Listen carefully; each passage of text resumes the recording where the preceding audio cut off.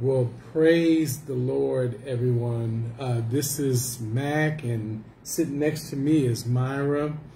This is Adoration Sunday service.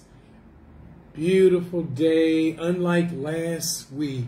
So let me do some quick explaining, because last week we had some turbulent storms hit our area right at the time that we were broadcasting. It particularly affected what I was sharing last week. So what I'm going to do today will be a little bit of a repeat with added verses onto it. Of course, Myra was able to get through all of hers untouched by any of the weather circumstances or internet issues that we had. But glory be to God. We are here once again to be able to lift up the name of Jesus, to be able to exalt his holy name. With that said, you know, honey, I'm going to just turn this over to you to do what you do and just go into your moment. Okay.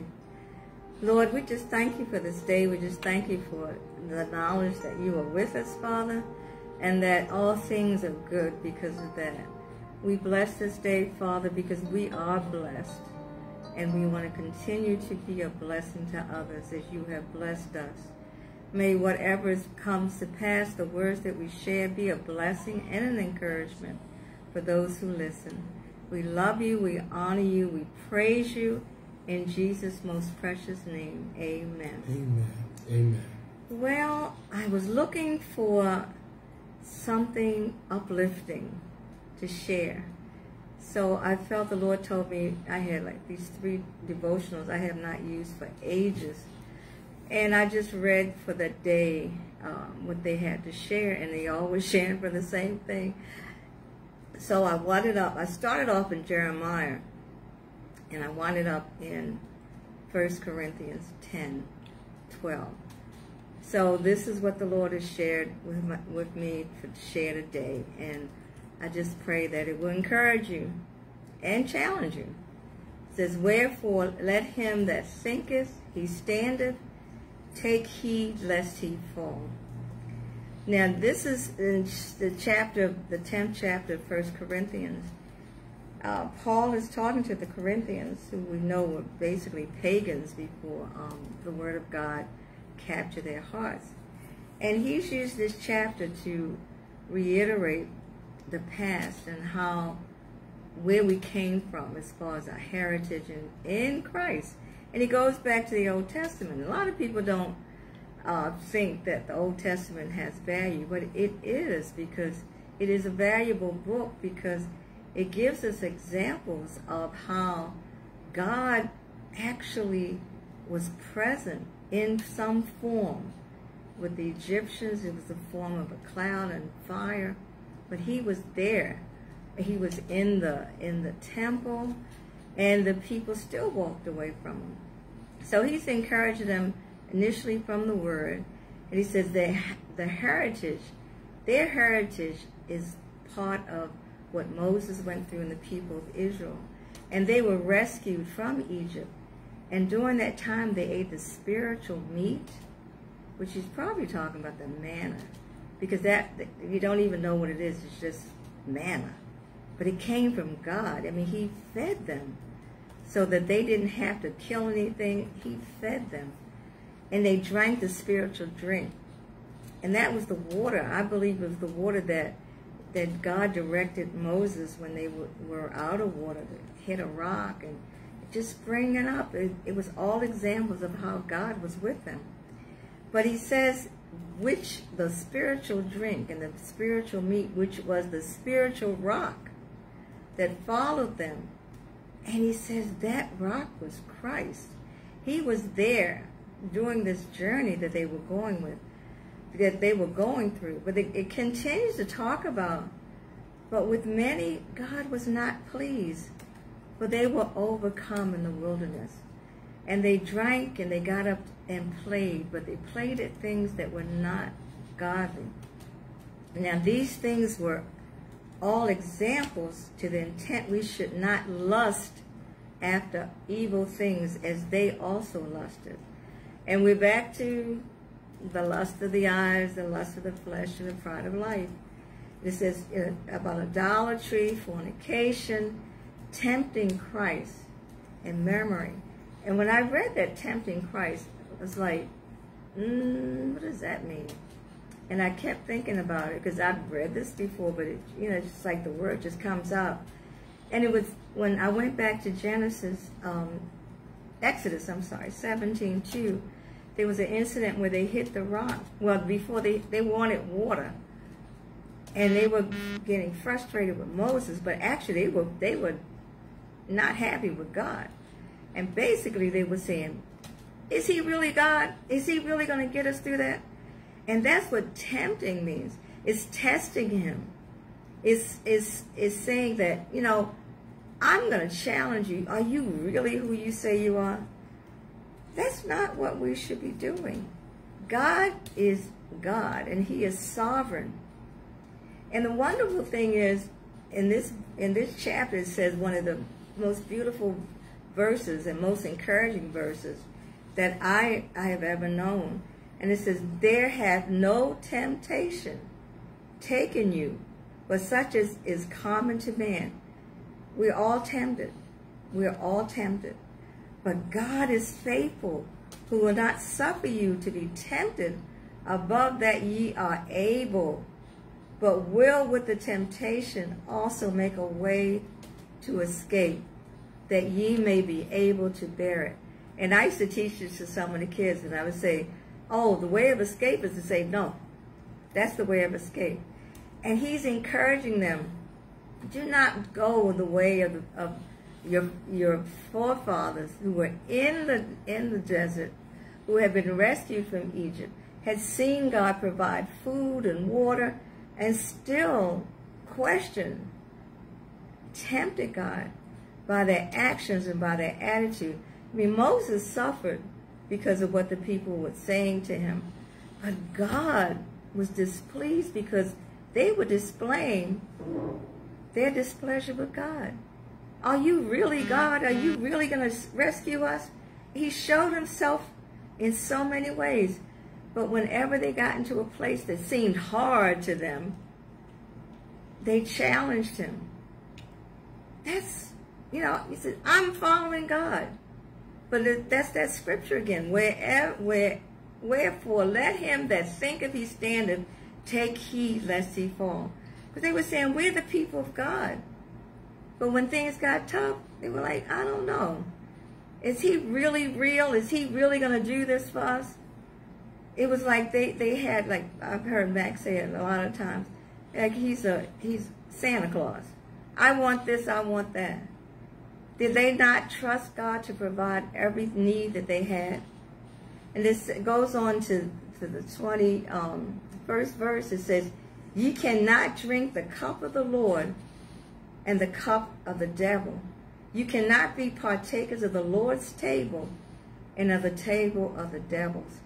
Because to me, that's an example of how we as Christians, the Christian community is displaying itself.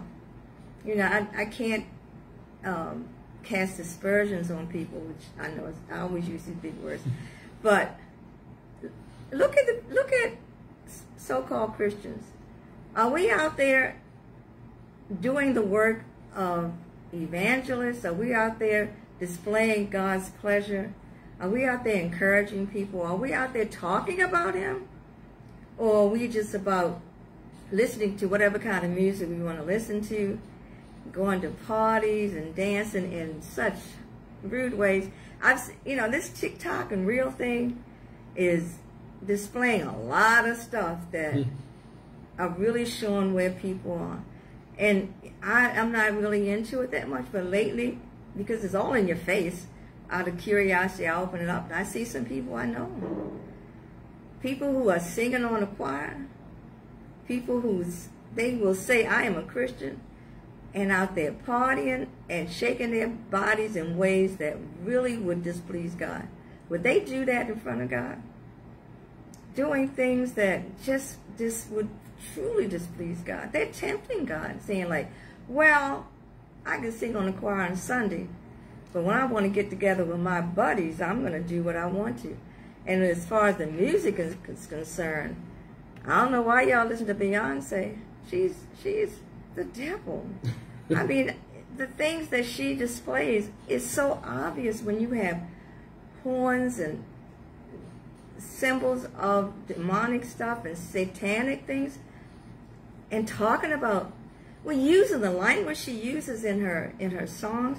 And I'm not listening to it. I'm listening to people who are talking about it, and they're showing them the language. And so many Christians love Beyonce. What does that scripture say? You cannot drink the cup of the Lord and the cup of the devils. You cannot be partakers of the Lord's table and of the table of devils. I mean, we are in some deep water right now as far as the Christian community. And you know what? It's not hard because it's all around us. That's the temptation. Go back to that. There's no temptation taken you, but such as common to man. And the devil is busy. He wants to pull us out. He wants to disgrace God. He can't do it because God is God. He is not going to be, distraught about someone talking about him. He's distraught and not pleased with his people. But yet he still loves us. Yet he still has hope in us that we will turn around and be about what we should be about. I love this verse. It says in 10, I'm doing Spanish, 10:23, all things are lawful for me, but all things are not expedient. When I looked that word up, it said, attaining our own end, convinced that it's proper, but it's improper and it's immoral. Then this is a dictionary. So the dictionary is still old school, because I bet you couldn't find that definition into something was written in 2020. They wouldn't define it that way. But they're speaking here that something is immoral. Expedient, you want it, but it's truly immoral. It's improper. It says all things are not expedient. All things are lawful for me, but all things edify not. And in that same definition, the same different definition is included the words morality and improper. So to edify is to bring someone, lift someone up morally, and then to do something that's opposite of improper, to encourage them. Those are the two things that are not happening as much. Morality is out the window in so many areas. It's crazy. Things improper don't seem to be improper anymore. Where's the moral standard? It's in the Bible. It's in the Word of God. But we have said, I am a Christian, but I'm going to do whatever I want. I'm going to live my life because this is my life. God gave me a choice. I heard something again today. One of my favorite pastors, I'm going to say he's my favorite pastor, Mark. And he was saying, people say, well, God is going to condemn you to die. He's going to condemn you to the devil. He's going to condemn you to hell. No, he's not. It says in the Bible, choose life. I give you choices. Choose life. And if you don't choose life, you suffer the consequences. That's your choice. He's not saying, I'm condemning you. It's your choice. Do you want to be with God? Do you want to be with Christ? Do you want to live in the form and fashion the Holy Spirit speaks to us? Or we're going to choose death. I mean, there are so many scriptures in Hebrews that says, he takes them out to save them from their own. He does everything. He prepared his son to come and die for us. He has done so much to intervene, to help us to make the right decision. But it's our decision. God has rethought and rethought, although he knows what's going to happen, but he repented in the Old Testament, because all of us wouldn't have been here if he hadn't repented and given us another chance. And then he, sends his son to literally come to die for us. All of that is because he loves us. But do we love him? Do we spend time with him? Do we get to know him? The power of the Holy Spirit has no power if we don't listen to him. The Word of God has no power if we don't spend time reading it or listening to it. We have no excuse, because in some countries you can't even get a Bible. You can't even listen to the Word of God because it's prohibited. But we have an open society. It's so open that people who are illicit and immoral have a ground to stand on. So why do we choose to encourage them instead of encouraging the things that will proclaim that God is God and that he has the best for us? We cannot concede to the things of this world. If we do, we're condemning ourselves. Galatians 2:20. Everyone knows this, but do we listen? Do we really take this to heart? I am crucified with Christ. Nevertheless I live. Yet not I, but Christ liveth in me. And the life which I now live in the flesh, I live by the faith of the Son of God, who loved me and gave himself for me. Is that how we're living as Christians? Back to that 1 Corinthians 10:12. Wherefore, let him that thinketh he standeth take heed lest he fall. I'm not doing anything wrong. I'm not hurting anybody.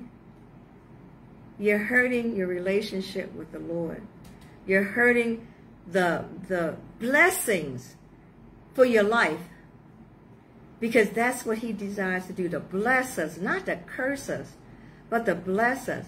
And to receive that blessing, we have to die. Not say, I'm going to die. No, I'm crucified with Christ, because he's got to be involved in that death. Well, you can put down smoking, you can put down this, you can put down that. That's you. But if Christ is in you through the Holy Spirit, you need that help to say, by him, I die. Because of him, I love him so much that I am willing to negate this spirit, this carnal spirit that I have, and take on the Spirit of the living God through Christ Jesus and his Holy Spirit that will lead me and guide me into all truth, his truth. The worst thing that I read when I started this study was Jeremiah 21:14. And that's what I'm going to end with. Even though it's Old Testament, it's the Word of God. And he's talking to a people who were being invaded and were going to be taken captive and having years and years and years of living under the dominion of the enemy. But they walked that way, and this was the consequence.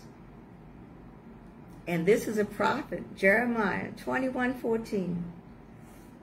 He spoke to these people and said, but I will punish you according to the fruit of your doings, saith the Lord. The fruit of your doings. What are we doing? Is there fruit in the things that we do? Ask yourself that. Pray about that. Pick up your Bibles. Turn on the radio. Look for teaching that will not just tickle your ears, but look for teaching that will speak the Word of God, that teaches what God says. It's not about us being rich and beautiful and having a new house and a car and all this. That is not anywhere in the Bible. He wants to provide for us exactly what we need. And what we need is a closer walk with the Lord. and he will provide everything else. And that is not about things. It's about relationship. We will have food, clothing, and something over our heads. Most of us. But there are people that won't even have that. Will have scraps. Will have a tent over their head. Will have the same outfit for days and days and days. But those people will be thankful that they know they are loved by God. And they have made a choice to bless him, to praise him, to thank him in whatever circumstance we're in. And we are so blessed that we don't have to suffer that yet. But it's coming. The times are coming that we will have to make a stand. Are we for God?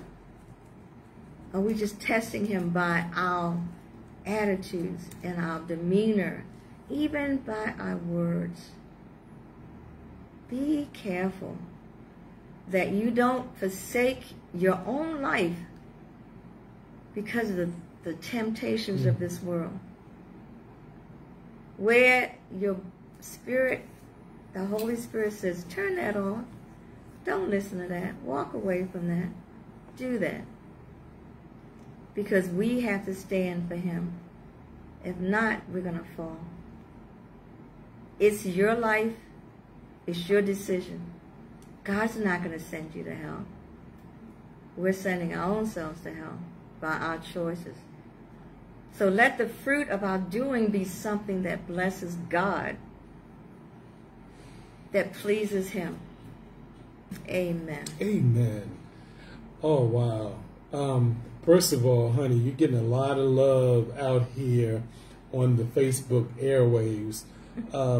So I just want to acknowledge Talita and Linda Matthews, Susan, always faithful, so many others. I guess I shouldn't call out everybody's name because I'll miss somebody. But, you know, the fact of the matter is that at the core of what you said is that we are dealing with a moral decay. And it starts in our hearts. Mm-hmm. And even those that are putting on a front that they are disciples of Christ, as you've shared, and I've seen it myself, post things that are so worldly. Like, I'd almost be shocked, except I've seen so much of it that I'm not even shocked by these things anymore, because it's like going back to the scripture that is one of my favorite scriptures, all things are lawful, but all things are not expedient. And so what you display publicly is your testimony. And if that doesn't glorify Christ and edify the body, then you really are not understanding what discipleship is all about. So as always, my love, thank you so much for keeping it real. I was actually texting here with Carolyn Murchison Henry and just saying, my girl is preaching today. I said, is that me or is that Myra? But it is so relevant that we are living in a time where things are just going down the cesspool of just demonic influences. And by the way, because you mentioned Beyonce, and she might actually be mentioned in something I say today, she will definitely be part of at least one lesson that I'm going to share probably in the next couple of weeks. I'm trying to get through Revelation 9, but she has always demonstrated these satanic things in her music, in the pictures. Let me give you guys, just because this kind of deals with something that I'm dealing with right now in Revelation, just to whet your appetites. There are 4 images of Beyonce on horses. I know that one of them is on her current project, Renaissance, The second one is on British Vogue. There's a third one, I think, in Bazaar magazine. I think, and there's a fourth one. I can't remember off the top of my head because I wasn't going in this direction. But interesting enough, on one image, she's on a red horse. On the next image, she's on a black horse. On the next one, she's on a white horse. And lastly, on the pale horse. This is Revelation. And like I've tried to explain to you all, that the devil simply duplicates or counterfeits that which is holy. And so these things that have been talked about in Revelation, we are actually seeing it duplicated in her presentation. So I'm going to deal probably in the next 2 weeks specifically with her project Renaissance, because that is just so demonic in so many ways. And I know that other people have talked about it, and I normally don't focus on one particular person, especially a celebrity, but in this case, it is so dangerous. And because I know that I had my friend, Linda Hill Matthews, I don't know whether she's with us right now, but she is definitely a supporter of our ministry. And because she also supports God's plan for music ministry through her ministry, her and her husband, Back to Basics, I think it's apropos that this subject gets dealt with, because she's the one that opened up my eyes and opened up my ears to not just entertain all kinds of nonsense, even in music, even though it sounds good. There are spirits that are in these things that we listen to. And this is, again, not what I'm talking about today, but that's what I'm working on, and I want to get it right. So watch out for that probably in the next couple of weeks or so. But for today, as I shared when we started this, last week we had a major storm come through. It wiped out our internet. I tried to revive it and bring it back, and that got wiped out again. So you only caught a portion of what I was sharing last week. But I'm going to go ahead and cap this thing off for what I planned on doing last week. So I'm in Revelation chapter 9, and last week I kind of covered verses 13 and 14. I'm going to go over them again quickly and then close out the portion that I had set up, which is actually going to be verses 15 through 19. And next week, God willing, we will cap it off with the last 2 verses of Revelation. So that would be 2021, I believe. So in all of this, we are seeing a picture. Some say it's the pre-tribulation. Some say it is tribulation. Honestly, it doesn't matter. We're not going into heavy theology here. What we are going into is that through the Apostle John, we are getting a picture of the end time gospel, and we are seeing it through demonic forces that have literally been unleashed out of the bottomless pit to take their place in the earth with the sole purpose of destroying mankind. And so when we get to verse 13 in Revelation 9, we are now getting a picture of the 6th angel. And again, I think last week I made note, it's so interesting that the 6th angel specifically is dealing with the moral degradation of mankind, because 6, of course, is the number of man. And so with this 6th angel, man is being dealt with specifically, and we should take heed in what is being said through the prophetic ministry of the Apostle John here. But in verses 13, let me just read it first in Scripture. and I'm reading from the Eastern Standard Version, the ESV. It says, "Then the sixth angel blew his trumpet, and I heard a voice from the four horns of the golden altar before God, saying to the sixth angel who had the trumpet, 'Release the four angels who are bound at the great river Euphrates.'" And I know that I specified that the area around the Euphrates River is something that you really want to pay attention to, because many think that that is also the area where life began, right outside the Garden of Eden. And people also say that that's where life as we know it will probably end, in that same territory. This area around the Euphrates River is also the area that separates Israel from the Assyrian nations. And so it's significant that this is right around the battlegrounds of the end time as we know it.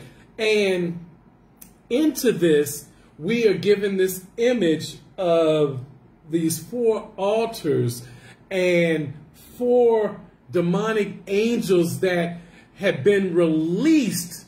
And I know I said this last week as well. This is so significant because right now, maybe you guys don't know this, but God has basically given over the air, the atmosphere that we live in, and allowed Satan to do his business right now. And so he is called Satan, that is Prince of the Air.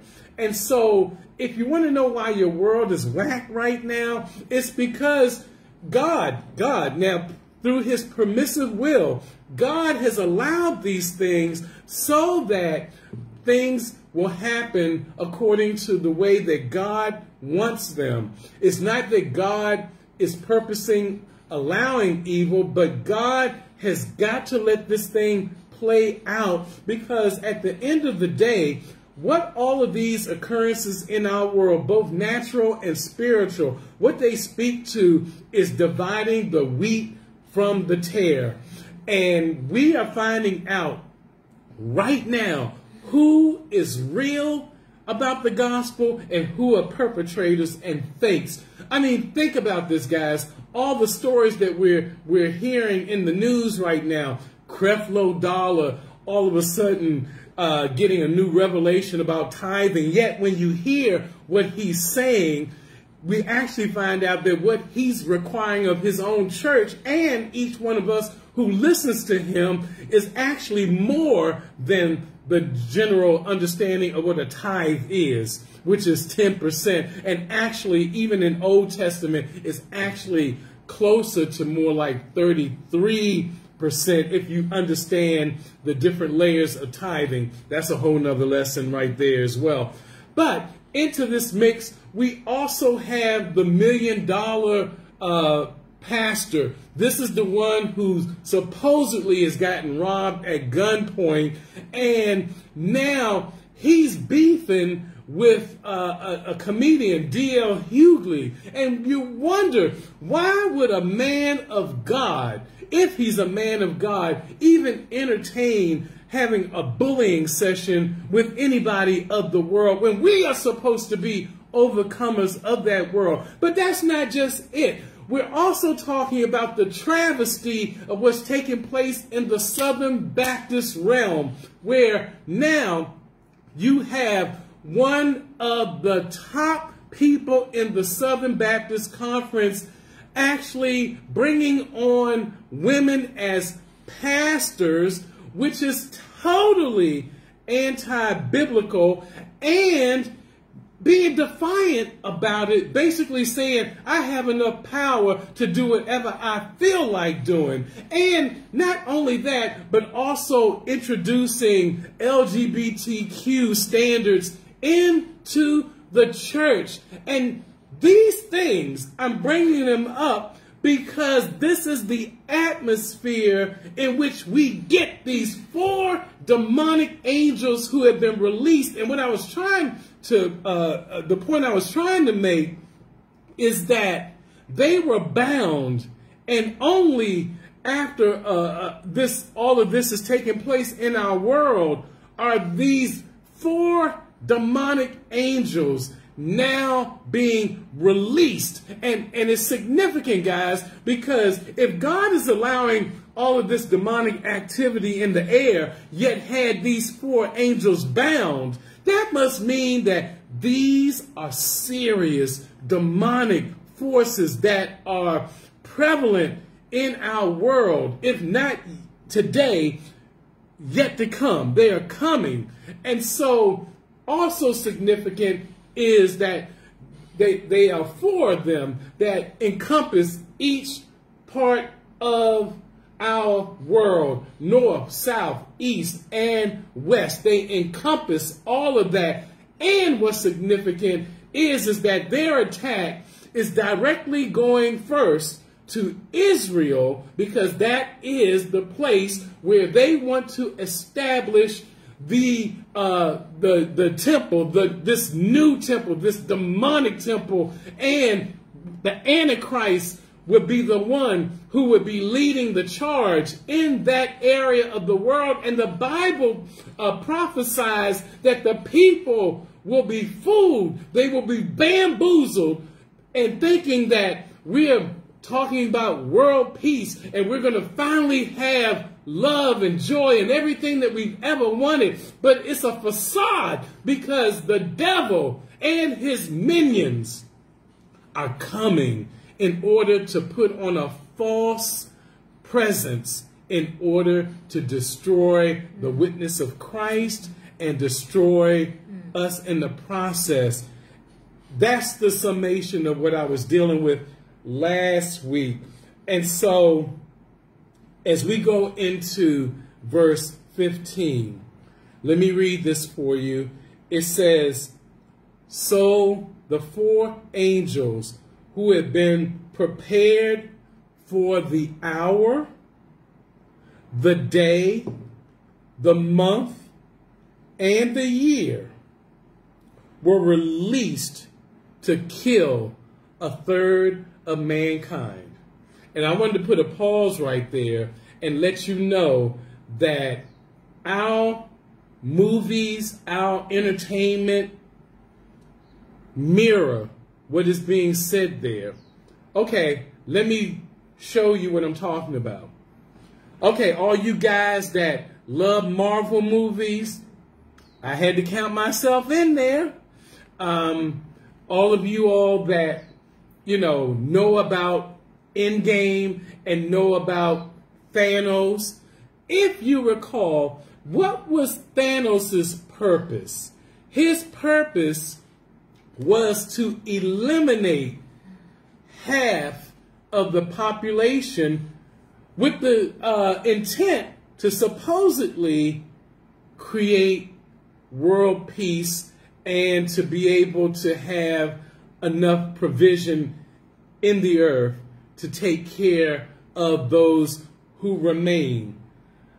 But that is not what the real intent is. And Revelation 9 really focuses on the fact that what the real intent is for demonic destruction of people. The good news is that those who have found themselves to be the chosen of God won't have to endure the literal slaughter that's going to take place. And I know that we've looked at movies such as Left Behind and all of these apocalyptic movies. I'm telling you guys, that is fantasy land according to the Bible. You won't even know what hit you until it is already taking place. That is why Myra and I come out here on Facebook Live and on YouTube in order to put out the warning cry, being like the voice crying out in the wilderness, repent, repent, for the kingdom of God is near. We need to understand that we cannot pacify ourselves with these feel-good messages coming from feel-good pulpits, from feel-good churches that make us dance and shout and have the Holy Ghost, as we call it, and not hear the real message. This is a time, beloveds, of preparation. This is a time to make the word of God relevant to as many people as possible. The end is near. And I know that we've heard that proclamation for year after year. All I want you to think about is, what is near to God? That could be 1,000 years. That could be just one day to God. So even though it has not happened yet, we should be wary of everything that is going on in our world. In previous weeks, I talked about this attack that is coming from the north. Who's in the north? Russia's in the north. China's in the north. What is Russia doing? Russia, can you believe this, guys? Even as we're sitting here, do you not know that Russia and China on several occasions have come together? Originally two enemies, now frenemies. And what are they doing? They are having war games. They are practicing. So, and then on top of that, we talk about the election, the one that brought in Biden, and we talk about how the voting system has been manipulated. Well, who is the main culprit? Comes out of Russia. These things are from the north. How does China play into this? China. Who owns the United States right now? China does. And we are sitting around wondering why we are dealing with major inflation, why the gas prices are so high. It is an attack on the way of life for those who believe in republics and those who believe in democracy. You're going to see, even in our government right now, that we have people that are in the Senate and in the House that are known Marxists and known communists. And we sit around and wonder why everything is falling apart, why we keep having to have debates about abortion when we know morally that abortion is murder. Why we keep having debates about who is a woman, what is a woman? Why are we debating these things when even a baby understands what a woman is? And yet we have doctrine out here that is now trying to change pronouns from he and she to they and them. And you wonder how God could be pleased with us. I got really excited there because this is serious business. And we have to stop playing around with the word of God. We have to stop trying to pacify ourselves. You know, our songs today, they're talking about, you know, fix it, Jesus, fix it like you said you would. We keep going through that nonsense when we should be in humble adoration, in worship. Jesus, Myra was talking about it earlier. Jesus is not the slot machine that you pull when you need to get your bill paid. That's not how it works. If your bill never gets paid, you're supposed to show allegiance to the Most High God. We have signed on as Christians to take on our own crosses, to deny ourselves, and to follow Him. There's nothing convenient about being a Christian. So I know that we like to have these feel-good messages, oh Lord, I know you love me, oh Lord. But let me tell you, that is good. And God does love you.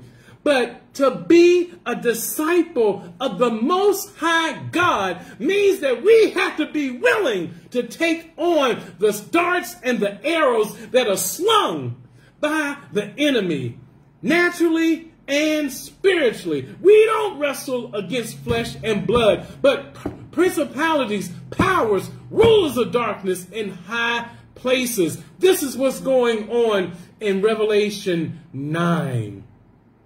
As now these angels of death have been unleashed, and in this case, a third of the world population will be eliminated.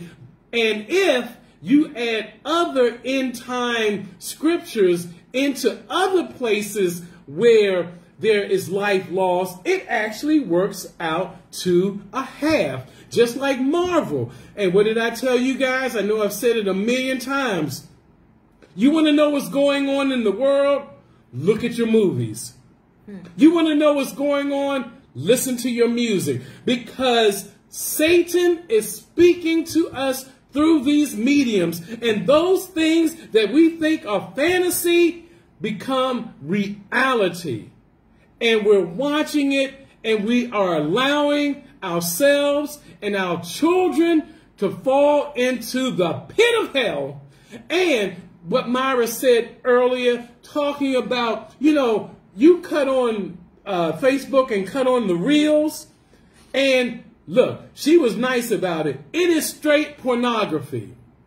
When you cut those things on, and you even have babies in the presence of drag queens and in the presence of their mothers and other women in their lives twerking and having men humping on these women, and you say that this is supposed to be moral, and then you say that I'm a church girl or I'm a church dude, and yet that's your entertainment, and you party just like them when you are not in the house of worship.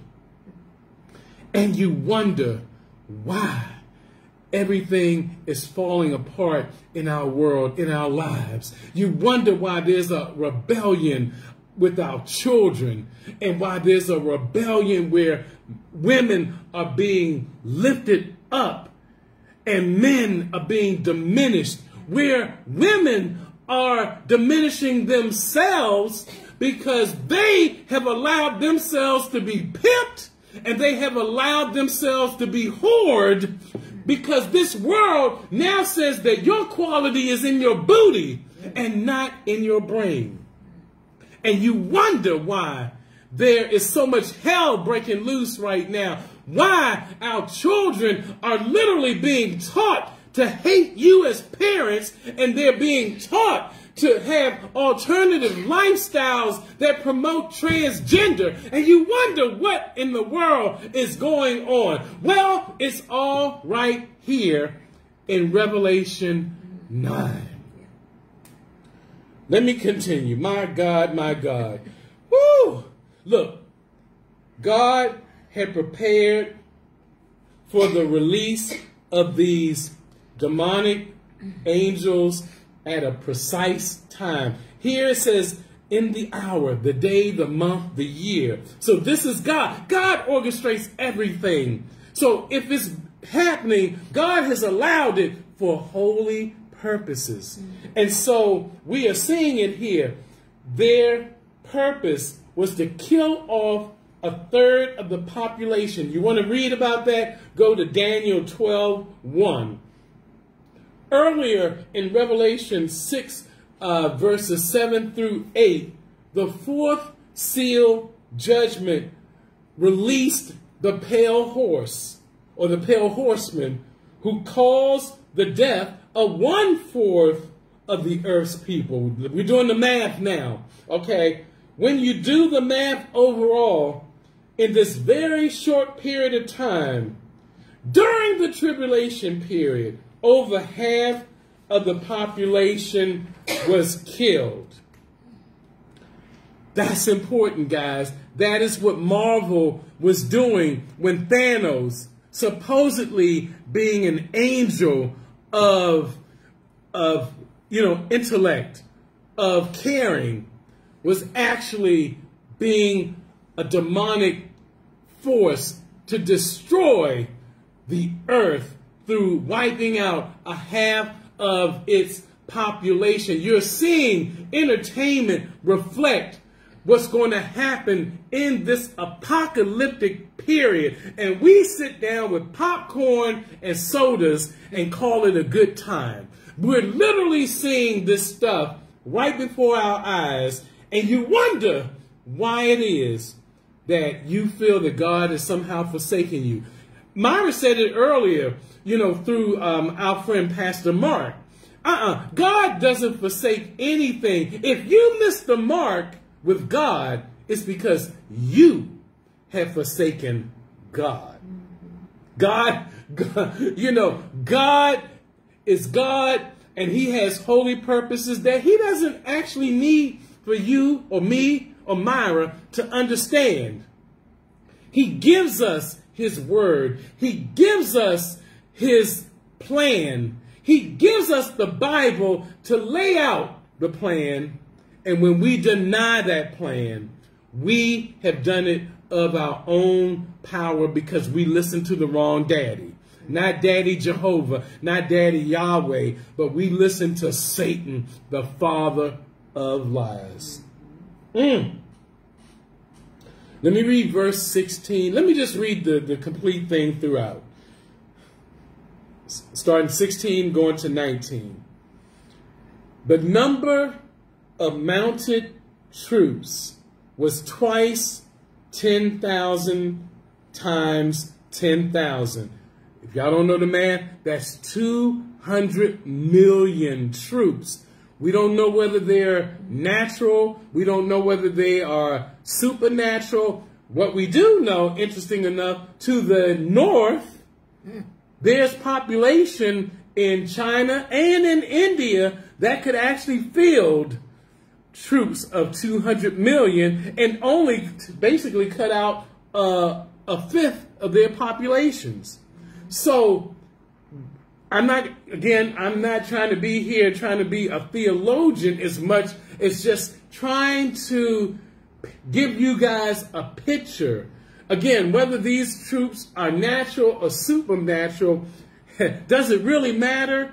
God has said this is what's to come. And so, John says himself, as I continue in Revelation 9, I heard their number. So this is an exact number that John heard from God himself.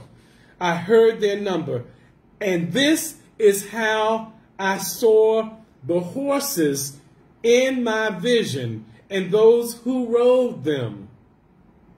They wore breastplates, the color of fire and of sapphire and of sulfur.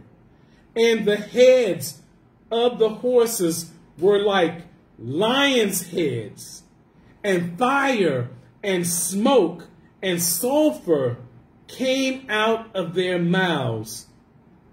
By these three plagues, again, the three plagues, fire, smoke, sulfur.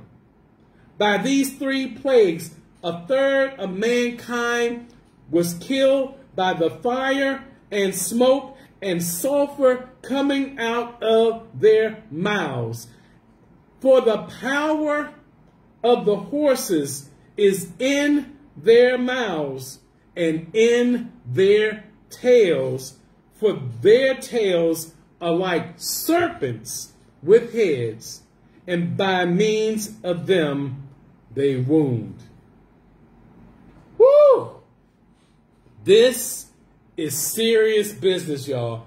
Look, verses 16 through 19, John is told a number for a demonic army of 200 million. The leader of this invasion is referenced in Ezekiel 38. I've talked about that before, using the phrase or terminology of Gog, G-O-G, and Magog, M-A-G-O-G. My understanding of that is that Gog is a representation of the Antichrist, and Magog is the territory in which this Antichrist figure will inhabit. However you interpret that, know that it's serious business. All of Ezekiel 38 is giving a description of this demonic presence that we have to be wary of, because he is showing himself. We see it now in our world. We'll see it even more as this world continues. Anyway, in Ezekiel 38 uses that terminology of Gog and Magog and describing this army being led by the chief priest, who is Meshach, and his nation is established in the northeast region of Asia Minor. This is an army of horses and horsemen with swords and shields, with the intent to invade and to wreak havoc first over Israel. The colors, listen to this: red, sapphire blue, and yellow. I thought, you know what? This is real interesting. Now, Myra should know where I'm going with this, but red like fire, blue like sapphire, and yellow like sulfur. Well, did y'all know that those three colors, remember again, Revelation is about threes. There are threes all throughout Revelation. But in this case, this unholy three actually makes up the primary colors that we use every day. Any artist would know that every other color in the spectrum is made out of red, yellow, and blue. And so, interesting enough, again, what God has used to create the color scheme of the earth, Satan comes and perpetrates it to use it for demonic purposes. So, you know, we equate that to the rainbow, and how the rainbow signified the fact that God would no longer destroy the earth by water, and it was his sign that new beginnings would take place. And of course, what does Satan do? He now uses it to be the color wheel spectrum of the LGBTQ. And let me add some more. IA, let me add another letter, P, and more letters to come. As another B, I'm giving y'all this for free. P represents pedophilia, which is right there. And we know this because of drag queens that are allowed to now be in schools to work with children. Can you believe that? But this other B is one that's to come, and that is bestiality.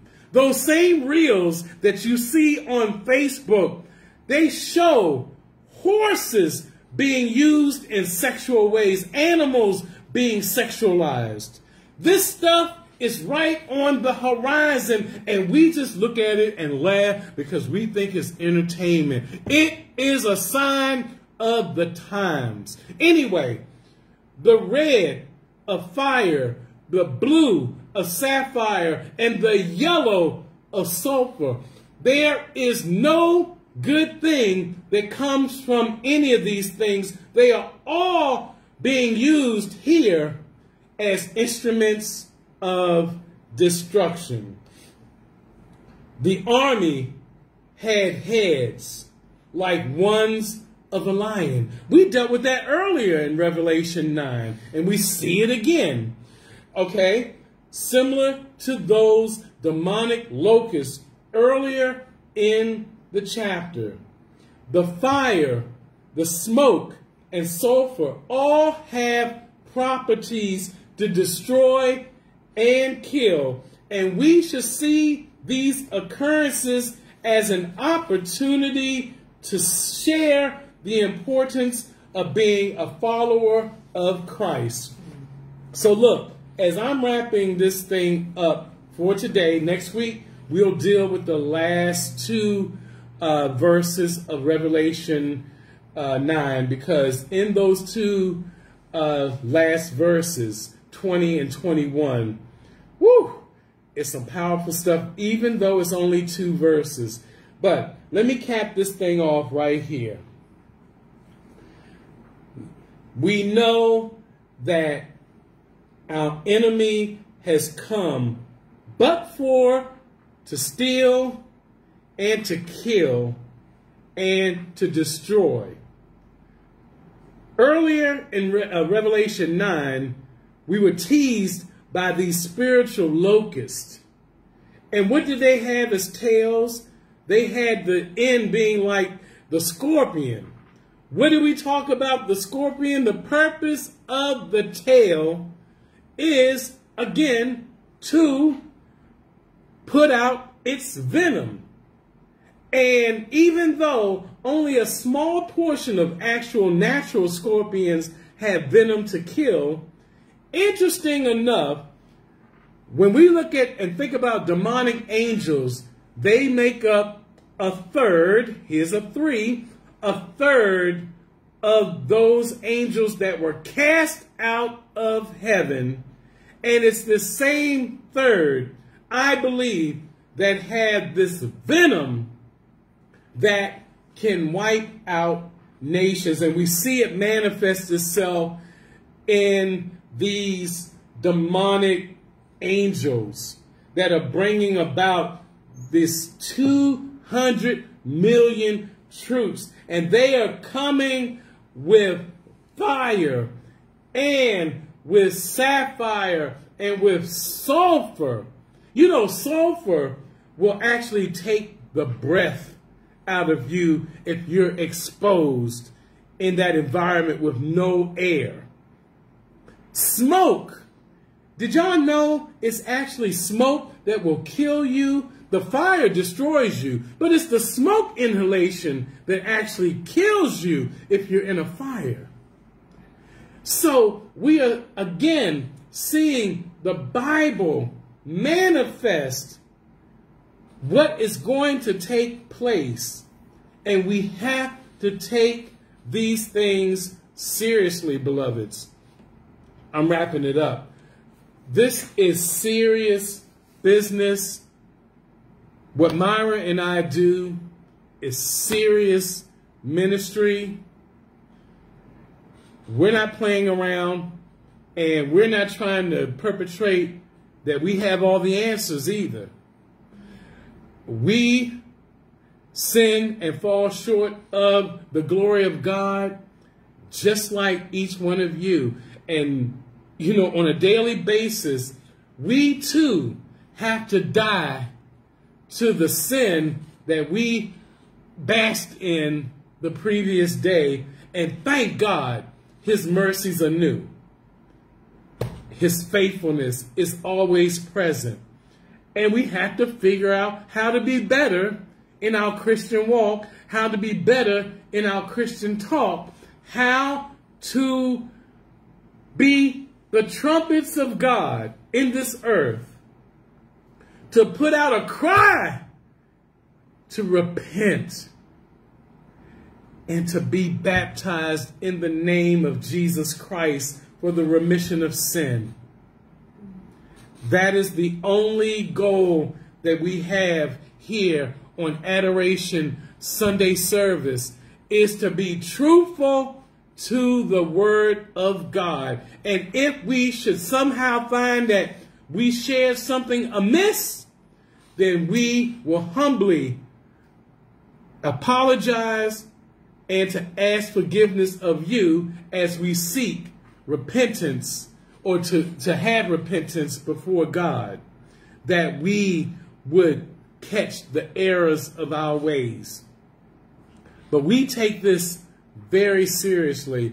And it had to be serious because God would not have recorded this through the Apostle John if it did not have significance for us today.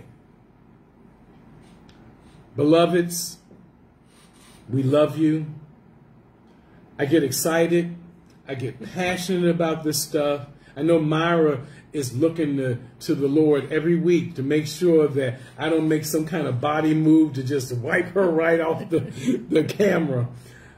But even in that, the Holy Spirit is an intelligent spirit and knows when I need to reel that passion in.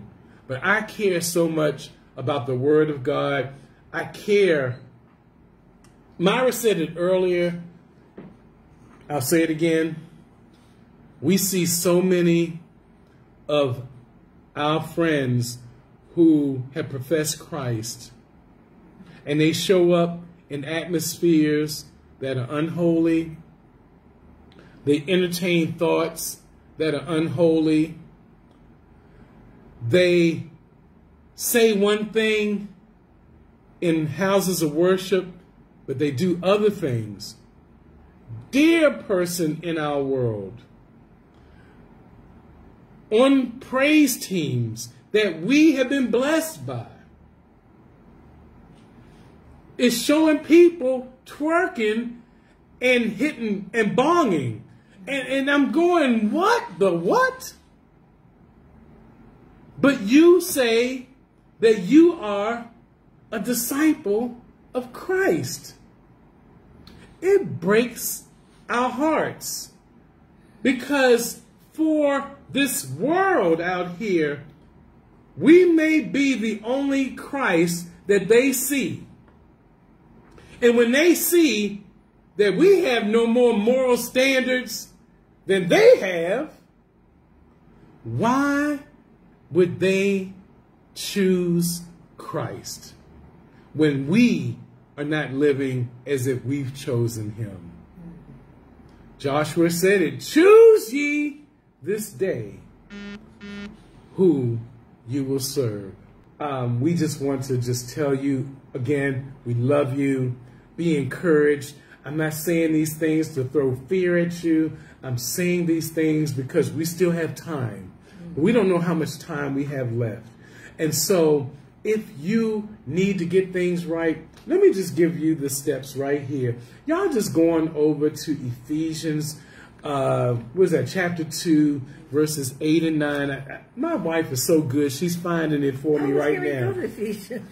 That's you said it. That's what I'm saying. That's what I'm saying. That's what I'm saying. We're in sync. She's so good.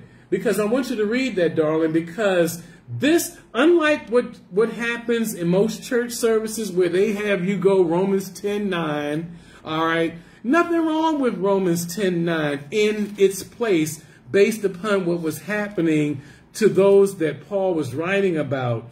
But this is the prerequisite for salvation as the Bible truly says that. You got it, my love? Ephesians 8 and 9, right? 2, 2, 8, 9. 2, 8, and 9. For by grace are ye saved through faith, and that not of yourselves, it is the gift of God, not of works, lest any man should boast. Bottom line, it's nothing that we do other than to demonstrate faith. What is faith? Faith is the substance of things hoped for, the evidence of things not seen. We know that, I think it's Hebrews 11:6, I think that's it. Right. Yeah, that without faith it's impossible to please him. Okay, so faith is the only measure that we bring to this party. Everything else is a gift of God. Now, what we also stress, for those of you all that have that faith and are truly saved, we know that we have a responsibility, that we don't sit on salvation as our little private gift in which we don't have any responsibilities. in order to demonstrate that salvation, because in Acts chapter 2, I believe in 38, you know, we are given something else to consider upon that salvation. And I'm going to have her get to that as well. You know, because what was going on, we know that in Acts chapter 2 was the introduction of the Holy Spirit as we know it in the upper room. And we know that after all these things went on in the upper room, that they started to ask, oh my gosh, what do we do? And have we gotten there? I'm too. All right, 2:38. It says... Actually, go 37 first. Okay. Now, when they heard this, what did they hear? Now, when they heard this, they were pricked in their heart and said unto Peter and to the rest of the apostles, Men and brethren, what shall we do? Then Peter said unto them, Repent and be baptized, every one of you, in the name of Jesus Christ, for the remissions of sin, and ye shall receive the gift of the Holy Ghost. Good enough. Good enough. And with that repentance and receiving the gift of the Holy Ghost, it will be impossible for you as a Christian to just sit around and watch this nonsense take place and not share the true word with people who need to hear it. We love you. God bless you. And we will see you next week.